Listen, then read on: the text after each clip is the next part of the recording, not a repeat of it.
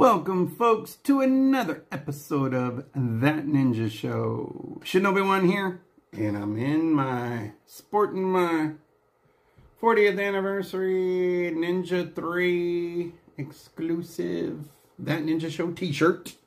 So what does that mean?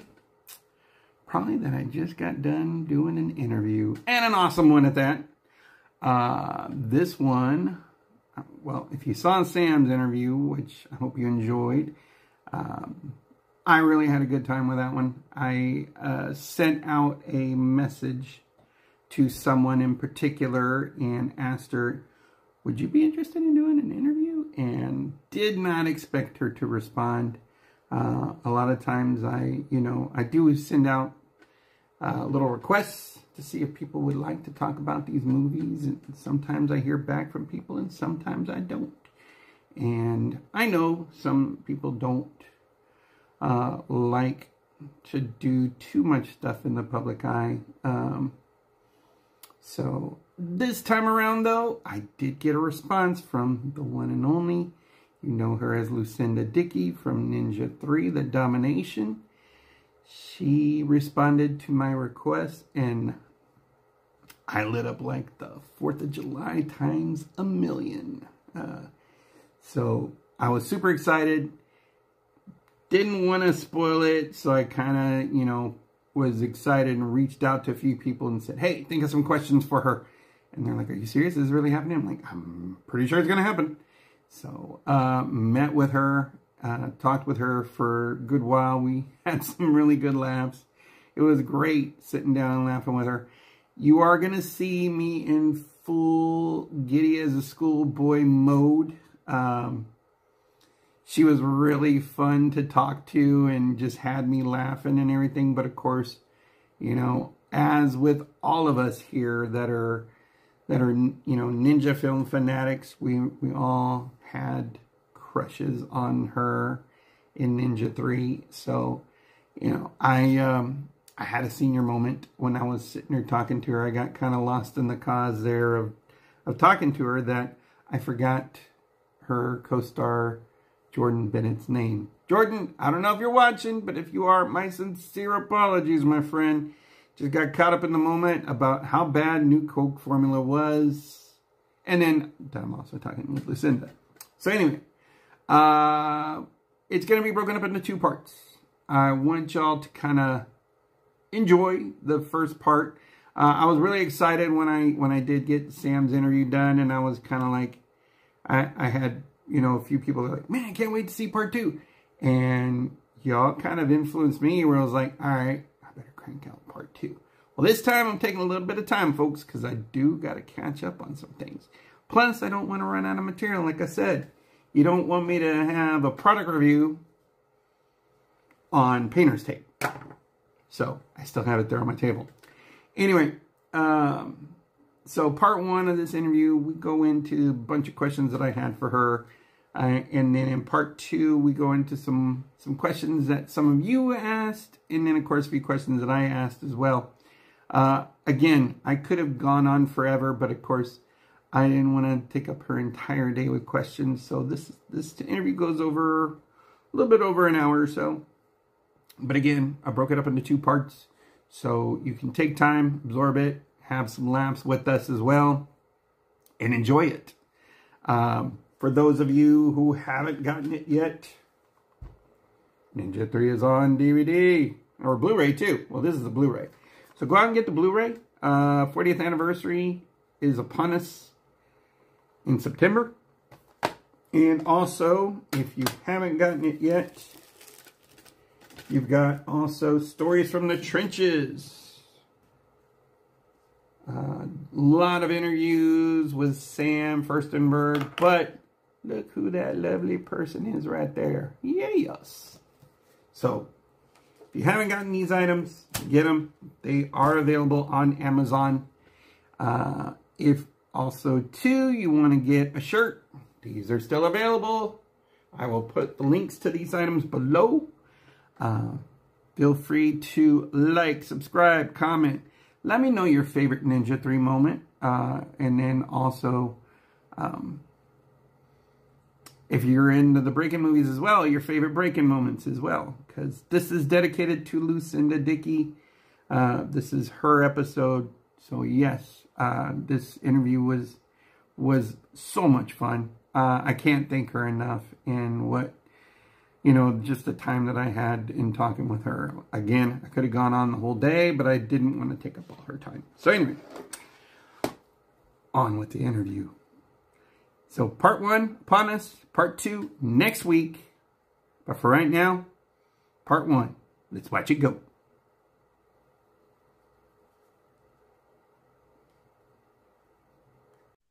Okay. So, she stole our hearts in the 80s from Grease 2 and Breakins 1 and 2 as an electrifying dancer to the aerobics instructor slash girl next door with a dark side thanks to an evil ninja.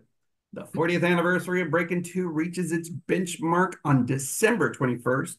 And continuing on with our look back at Ninja 3, The Domination, which turns 40 on September 14th. Our amazing guest is here to talk about how these movies have maintained a hold on us, like her evil ninja counterpart crushing a billiard ball. Lucinda, thank you so much for joining me today on That Ninja Show. Thank you for inviting me. It's good to be here. And it's been a long time, 40 years. Long 40 time since years? filming, but I can recall a lot of the stuff just like it was yesterday. So did you ever, in your wildest dreams, think that these movies like Breakin and Ninja 3 would have such a strong following throughout this time? Um, no, I can't say that I thought that, but in the moment, Breakin' being the first movie that was released was such a big hit that I knew it was big. I mean, I knew it was good, um, but yeah, no, I don't think I could have foreseen that people would still be watching it and talking about it, and generations, like several generations now. We had a screening last weekend, and there was an 11-year-old girl there that knew everything. I'm like, wait a minute, has she watched Ninja? And she had, yeah. So it's kind of crazy. Yeah, I wouldn't have thought it.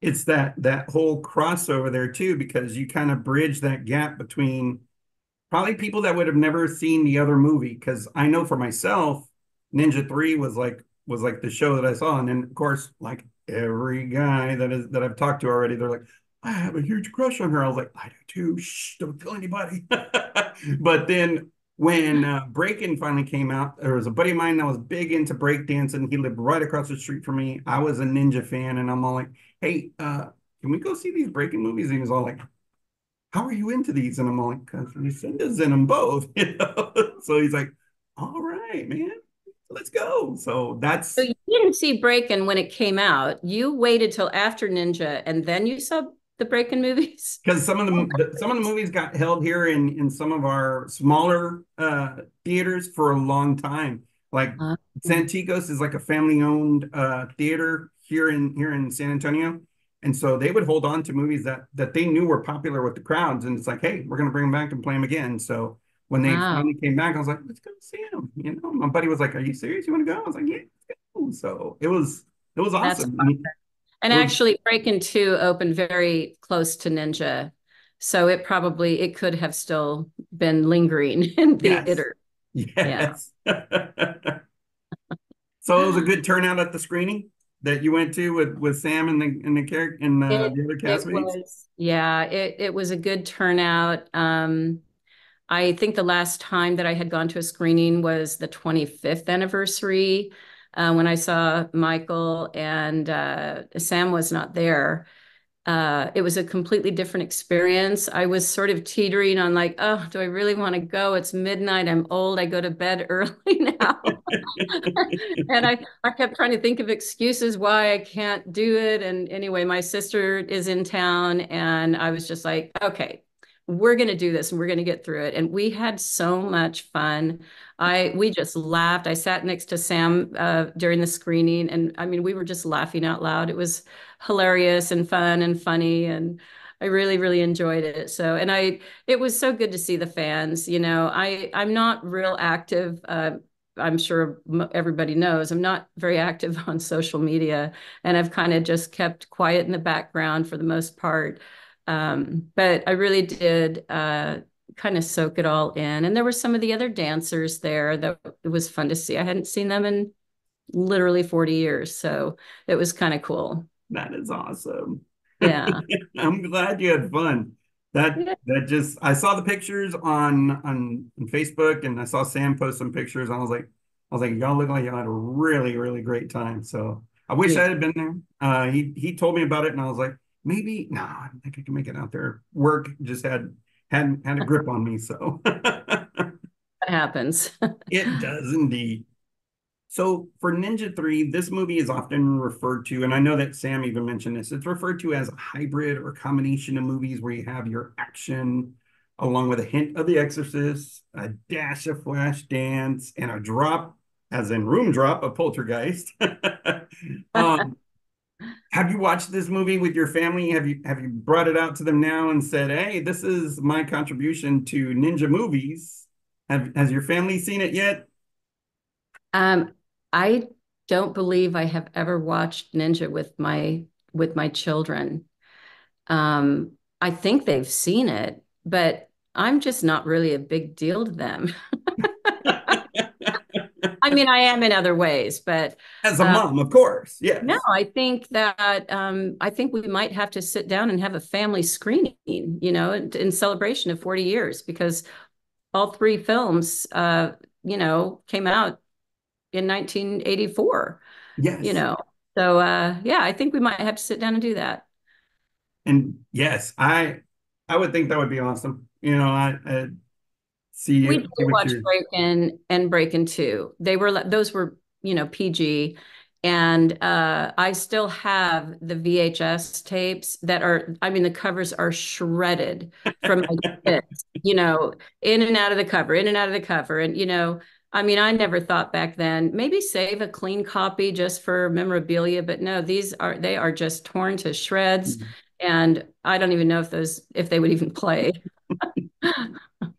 I had my copy of Revenge of the Ninja that I had told Blockbuster that it was lost. And then of course I ended up paying for it, which was like $100 at the time.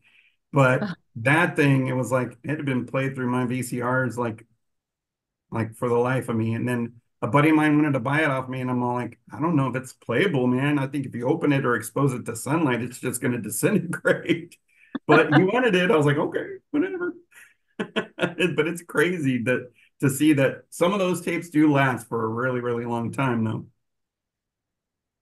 Now, I had Sam on here. I don't know if you saw his interview, but um, there was a funny moment with him, which was like right at the beginning of the interview, where people are like, "Why did you leave that in?" And it was like because even though he's retired from being a director, you could still see that he was on as a director. He's like, "Oh, what's up with the lighting and what's up with the camera angle?" He was constantly on. I was like, "I'm keeping that." Do you have like a funny moment when working with Sam in either Breakin' 2 or Ninja 3 that just stays with you, and then you're like, that was Sam, or that's Sam when you see him now and such? Well, actually, during the filming of Ninja, it was quite something. I mean, we were on location in Phoenix, and everybody becomes a family, when you're on set anyway. But we were all like in the same hotel, and pretty much every meal together, everything. But he was a little bit of a prankster when we shot the exorcism scene. We had shot it several times, and I was freaked out about doing it because I'm claustrophobic, and I just, having my arms shackled, and I Mm. was like, it just scared me to death. But I got through it, did the filming, and after one of the takes, they all just said, "Okay, lunch." And everybody just walked off set. They turned out all the lights. We were in a warehouse, and left me chained up, screaming. No way. I was hysterical. And obviously they came back in and they just thought it was funny as hell. So yeah. Yeah, that one I will never forget. There were a few funny things. We had a cast photo at the very end, um, and everybody, I mean, the cast crew, everybody was on set, and this was in the apartment that, the tilted, which is how I fell into the closet, got sucked into the closet. Um, Anyway, so they're taking the pictures, and then all of a sudden somebody activated it to start tilting it. And there's this picture of me. I'm the only one because I guess they all knew that I'm like going like this, like, whoa, because I thought they were going to like go all the way with it. And so, I mean, we had fun moments like that. He was a great guy. That was my very first job as an actress. I had absolutely no experience. And I couldn't have asked for a better uh, director, human being in general. He was very kind and helpful. We would get into arguments because I was like obsessed about continuity. And, I'd be like, well, wait a minute. No, that glass was over there in the last take. And don't worry, it's not a movie about the glass. And so we had, it was a lot of fun. I mean, it really was. It was hard work, obviously physically, challenging. But it was really a lot of fun. He was great to work with. That is awesome. Now, we talked about the fans a little bit. Have fans of this movie specifically with Ninja 3, have they been good to you over the years? Hopefully no one's chasing you around town with V8 juice or anything. No, Okay. mm-mm. No, I actually, the VH just comes up every now and then, and I know Sam recently posted something with it that he sent to me, and it's funny because I was with somebody that hadn't heard of it. Looking at my phone, I started laughing. I'm like, oh my God, I can't believe, this is still a thing. And he's like, what are you talking about? So I said, I just Googled V8 juice, and it literally comes up to the top of Google, like V8 juice scene, and it goes right to that scene. And I'm like, I'd never done that. So yeah, no, nobody's chasing me around with it. I feel like, for all these years of promoting V8 juice, I don't know, I should get something for There that, don't should you be think? some royalties there. And at Some least royalties for that, I think. Yeah. it should be V8 juice. Yes, I agree. And then also you escape the clinches of the new Coke formula when it got handed to you uh by who was it? Oh, it was Billy Secord. I can't remember his name now off the top of my head. Jordan Bennett. Jordan Bennett, there we go. Waking up. Yeah, when he handed you the new Coke formula. Ugh. At Yeah. least you averted that. Yeah. Now, you mentioned that, yeah, you've been you kind of stay off of social media and such, but I know that some actors and actresses do like to do some conventions from time to time or appearances to get, some time with their public. Would you ever do a convention if ever got approached to do one? I would consider it. I would. Michael had asked me when we were at the screening, he's like, because he does them, he does meet and greets, and he's like, people are always asking about you, and um, just I think in honor of 40 years that people are still talking about it and interested, I would consider it. Because I told Sam, I was like, I'm gonna try and win the lottery hopefully soon or make a lot of money because I wanted to do like the ideal canon convention and just have like the people that contributed to those movies over the years and have them there. That's one thing that's kind of like in my dreams to do. So, and you will be getting if this does happen, you will be getting Got to content get from me. everybody there too. Yes, yes. Now, as someone who finds the black ninja outfit as iconic for Hollywood ninja movies, what was your experience in wearing that outfit? I know mine goes from 0 to sauna in seconds, and I know that you were dealing with Arizona heat. I'm in Texas heat, but I'm inside and I still get melted. I pulled this jacket out of my closet. It was the closest thing I could find to the right color. Nice. Um, I always had on a little tank camisole underneath, and that jacket came off a lot in between. Um, we actually went through quite a few because they just disappeared. And so we had them in every size. And there were times that we would go, to start filming, for the day. And they would bring out this big, ninja. I call it a costume. I'm sorry, I'm a dancer, so it's a costume. And I'm like, oh my God, that's huge. They have to wrap that thing around twice. And yeah, I don't know. I mean, it was hot. We were filming in the fall, but it would get cold at night. Oh, That desert cold. So we did a lot of night shooting. So it really wasn't as bad as what you might think. Like daytime, the ninja did most of the damage at night, I think. that's awesome. Yes. There was a guy in Russia that recreated this outfit, and this is kind of like one of the most sought after outfits. So that was one question that everybody wanted to ask about, what your experience was in it, because everybody's been trying to get a hold of a more accurate replica. The guy that made this in Russia, he did pretty good, but there's still a lot of people that were like, I want the exact movie version. I'm all like, well, good luck. Hopefully we can find one day. So we'll see. Somebody's got to have them. That somebody that took them all off the set. Yes. Somebody's Yes. got to have them.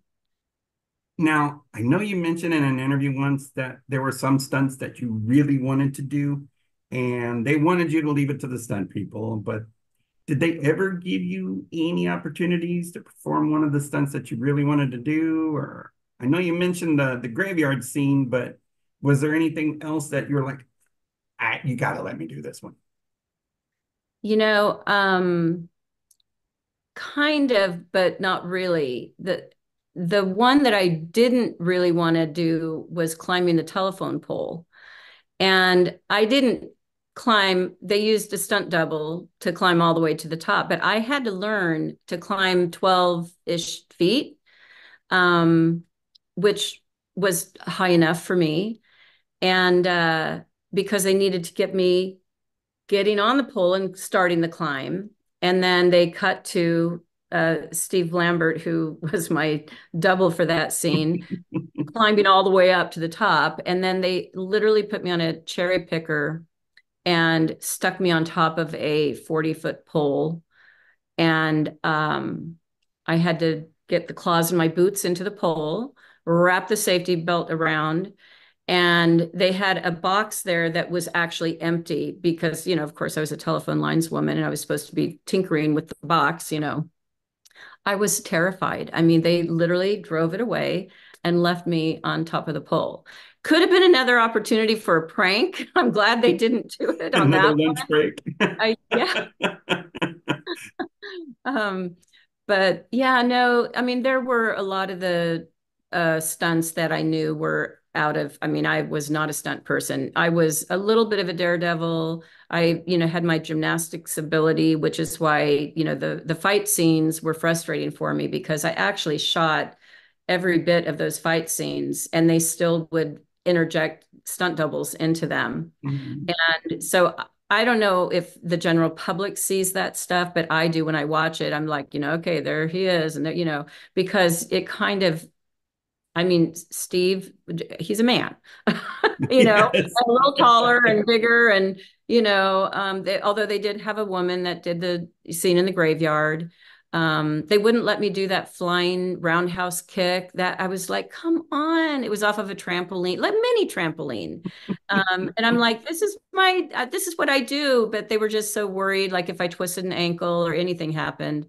And they always have to be, careful with, they don't want anybody to get injured. So, because that would Exactly. definitely hamper filming. So, yeah. But no, I didn't want to jump out of any big trees or do some of the dangerous stuff. I was not interested. The car going into the pond, not so much. No. Not hanging out of the helicopter or anything like that. No. No, hanging out of a helicopter. No, I would gladly let them do that part. Now, were there any scenes that didn't make the movie that you wish had been in the final cut? Was there anything that you recall that was like, what happened? I wouldn't know we because we were on location and the way Canon works that it's everything's kind of done fast. So they would allow us occasionally to go in and watch the dailies, which they don't normally do that because they don't want, actors to get in their heads. But, so we watched a lot of that. But I couldn't really tell you, the script changes happen as you go along.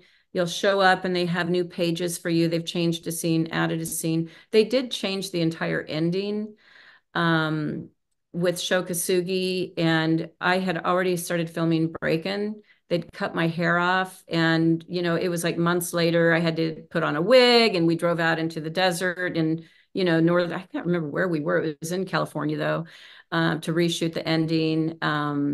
That's kind of a scene that I wish wasn't there because when I see it, there was nothing happening. It was Sam saying, okay, now he's going down into the crevice and, black ninjas, coming after you now and pretend it's an earthquake. And I mean, it was just hard. And Jordan and I mean, we're trying not to laugh half the time. I mean, it was just kind of comical. And yeah, so but I don't really know of any scenes that maybe could have been in there that weren't. Gotcha. Because our in my interview with Sam, he talked about the economic side of it, where Canon has a contract where it can't go beyond 95 minutes, and so he told me the reason why some of these scenes that we knew about got cut, and so I was like, all right, that's interesting to know. So, and I was like, well, all right, I can at least you know understand the reason behind them cutting some of these scenes, but some of the scenes he mentioned were really interesting scenes. So Well, now maybe I have to ask him someday what they are because I don't the really the remember. one scene where it's more expanded between Shokasugi's father being killed and him fighting all the ninjas, and then there was also the one at the swimming pool where some guys tried to kill Sho there in America at the swimming pool. Supposedly those Right. scenes did happen, but they ended up being cut because of time constraints and such. So And that happens all the time. So, yeah. Now, of course, 80s were packed with sensory overload. Some great music came out in the 80s. Of course, some great movies. The genre movies that were mostly in the 80s were, of course, action movies, but we saw a lot of not only just men of action, but we saw action ladies of the 80s. And so I've always kind of rated you in my top five of action ladies of the 80s because oh, you have that tough girl attitude as the aerobics instructor, like taking on those dudes at the outside of the gym. And then, but then of course, you're also possessed by an evil ninja, but still, you still had that active presence and that commanding presence too. Where I was like, she's not someone you want to mess with. So you, no. you gotta adore her and admire her for that. So like my top five, you're in there. There's like Carrie Fisher from Empire Strikes Back, Sigourney Weaver from Aliens. There's you from Ninja 3, Karen Allen from Raiders of the Lost Ark, and then Linda Hamilton from Terminator. Though that was a great decade of action movies that I was just like, hell yes. And then I know some people now in the more modern age, they say, oh, we're the pioneers of, action ladies in movies now. I'm like, kind of taken away from these ladies who really established themselves, in my opinion, and to a lot of other people as well. So Yeah. I mean, it just was what it was. Often on the weekends, I'll, watch old movies from that era. And there definitely was a style, whether it was action or not, that is just, I don't know, I just find it kind of hilarious and adorable. It makes me feel a little better about myself for the films that I did. They obviously weren't, I mean, they were very popular, but they weren't it wasn't like A-list stuff material. Yeah, but I mean, for me, I moved out to Los Angeles to be a professional dancer. I grew up in a dance studio, and that's all I wanted to do was dance, dance, dance. And so for me to be cast in that film, obviously I had done Grease 2 before that as a principal dancer. But I felt like that was why I got cast because of my physical ability with the, gymnastics and dance training. And then of course that led on to Breakin and Breakin 2, which was, part luck. I don't know if that would have happened had I not done Ninja, if I wasn't on their radar. Who knows, probably not. But yeah, it was really a lot of fun. And I I know I didn't think at the time to do those three movies back to back how hard that was, but I was 23 years old and I was very capable. But man, I was fit. I mean, that was a lot to do. And, Ninja, even though that wasn't a dance movie, but they trained me from the minute I landed and showed up. I started training to fight, be able to fight and learn the stances. I'd never done karate before or anything like that. So, it was kind of awesome. I loved that. I liked being a badass Czech, Hell you know. yes. And that's and that's the thing is that in the 80s you really did have where you did have women in action movies that kind of just stood and they didn't need to downsize what the guys were doing. You just met on that level. The way that I saw that with Carrie Fisher, the way that I saw that with you weren't taking anybody's crap in that movie, in the movie of Ninja 3, but also too, you learned all those dance moves for breaking, Mhm. being an experienced dancer, but learning a new style. You really absorbed that and overcame a lot of the resistance to get through all that, especially in dealing with a martial arts film too, and it being your first time dealing with martial arts. Everybody that I talked to was like, yes, she's up there for action ladies of the 80s. I'm like, I'm right there with you, brother. Let's go. So that's why I was super That's excited very nice. when you Very gave me nice this compliment. opportunity to Thank work you. to talk with you, because it's like everybody that I've talked to so far, they're like, I had a crush on her so big time, and then she was awesome in Ninja 3. I was like, I know. So again, I really enjoyed your contribution to the ninja films of the 80s. The 80s itself was a decade filled with spontaneity, and Ninja 3 had that combination of elements that was popular during that time. And you were one busy lady, like you said. You took on all three of those films. Your work ethic was just like through the roof there. Did you have any downtime between those films, or was it just all right, on to the next thing? There was not much downtime at all. We came home, I believe, just before Christmas from Ninja, and they were already, there was talk of break-in when I was there in Phoenix, but I was still on my Ninja mission. So it really wasn't until I got back and I was up at the Canon building, wherever, I don't remember all of the details, but we were doing looping. There were a lot of scenes that we had to do voiceover because we were outside a lot. There was planes, a lot of interference. And Sam took me in to meet, the director and producers for Breakin', and um, it literally just kind of rolled right into that because of the audition process. I had to audition for it. I was not just handed that role. I went to an open call and made up a dance routine that I thought looked a little enough like breaking. Didn't know how to break dance at all.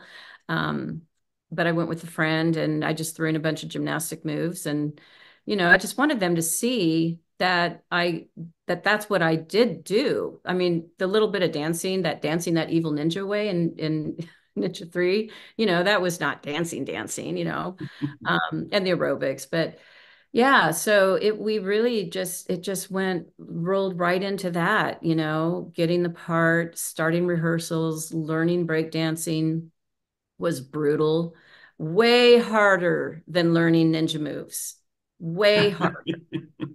I mean, I was bruised head to toe. Never quite got the windmills. I mean, I tried my hardest. I eventually did get them a few times, never seen on film. Um, but yeah, no, just rolled right into it. And we did have a little time after filming Breakin. We went on a tour, did a world tour, but that wasn't downtime because we were working and dancing and doing interviews and television show. It was wild. It was a wild ride. It just kept going and going and going. So it was pretty awesome. And especially when doing those press junkets, because it's just you're going to so many different places, and then sometimes that reporters will ask the same questions, and you're all like, "Yeah, I know." You're like, "I got that." That one. I know we would sometimes do, two, three in a day, just depending on, whether it was a radio or, a live event. I remember doing a halftime of a basketball game somewhere on the East Coast or in the South. I don't remember where it was exactly, but yeah, it was fun. I mean, we were just soaking it all up. So that brings me to my next question. Which was more difficult, preparing for the talent competition for Miss Kansas, learning those breakdancing moves for the Breakin' movies, or learning to climb a telephone pole in Ninja 3? Oh, hands down, the telephone pole was the hardest. Really? It was. Um, yeah, I mean, I'll be honest, when I prepared for the pageants, I have to say, my first pageant that I did was the Miss Dance of America pageant. And I won the Kansas City chapter, went on to compete in the national competition in San Francisco. Um, but I was a very introverted person and I was not good at interviewing. I would freeze up and that really actually was very hard for me to prepare for because I had to somehow come out of my shell. And the only way I knew how to do that was when I was dancing. I could become any character, I could do anything dancing. But you asked me to speak, and I'm like, yeah. So that actually was very hard for me. And you know, I think for breakdancing, learning the ninja move. I mean, again, it was like choreography. It's just a different style, so I just did the best I could. I wouldn't call that the most challenging. I mean, it was hard. It wasn't easy, but that was what I did. And that's what I had been trained to do for many, many years. So yeah, but the telephone pole, never again.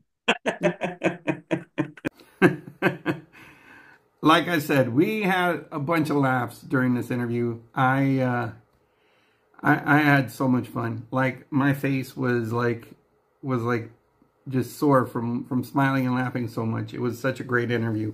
Part 1 in the books there, folks. Hopefully you liked it. Part 2 next week. So around the same time. I'm gonna try and stick with a schedule where we're going about every Wednesday with something. So, yep. Hopefully you enjoyed it. Comment below. Let me know what part of this interview you liked the most, and then yeah, part 2 upon us, and then some more retrospect with the master, some more retrospect with some of the movies. And then hopefully some more interviews. And then I still have in the pipeline to interview some of our Shadow Warrior collectors. I want to talk with you guys out there that watch these. I need to talk to you. I want to see what you collect if you want to share. I also want to know what got you into it. What movie caught your attention the most? Do you train in ninjutsu or other martial arts? Myself, I've been dabbling in a lot of different martial arts over the years. I last left off with Brazilian Jiu-Jitsu and Kali. I'd like to get back into them, as well as I'm already still working on Aikido right now. But I'd love to get back on the mat again, but I just got to see how my back will react. It's been a while. Plus, I haven't really done much since my heart surgery. So, anyway. But back to what's on subject here is interviews part 2 next week. And then, yeah. Once again, like, comment, subscribe, tell your friends. If you want to support the channel, this is still available. Sam has one. Lucinda has one now too. And then, of course, I've seen a few friends out there that have made some That Ninja Show shirt purchases. Thank you very much. Again, your support in the channel goes a long way here. I really appreciate it. Folks, thank you again for tuning in. See you guys next week, and enjoy. Take care.